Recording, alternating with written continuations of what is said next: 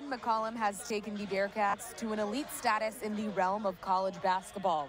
Fresh off of claiming their third straight national championship, something never done before in Division II, McCollum is the first five-time NABC Division II National Coach of the Year, a 7-time MIAA Coach of the Year, as he has guided the Bearcats to 4 national titles in 6 years. So that's what makes this feel so good, is because we know the work that we put in every single day, and even days when people don't want to be there, we still show up, we still go 100%.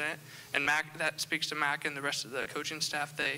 They push us and they force us to bring that effort every day. And if we don't, they're going to let us know.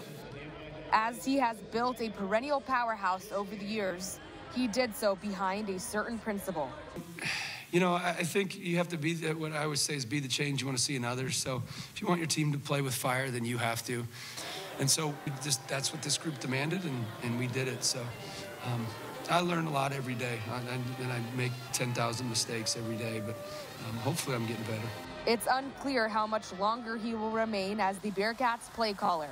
But just as we admire the dynasty he has created, we should appreciate McCollum and the brilliance he has to offer too. Yeah, it's absurd. I mean, it really is. I mean, no one, like, until you win one, you don't understand, like, there's so much, like, things that can go wrong. I mean, it's just, and we were good enough and tough enough that we didn't allow anything to go wrong for 3 straight seasons. I mean, it's absurd. I would be shocked if it ever happens again. Michaela Day, News Press Now Sports.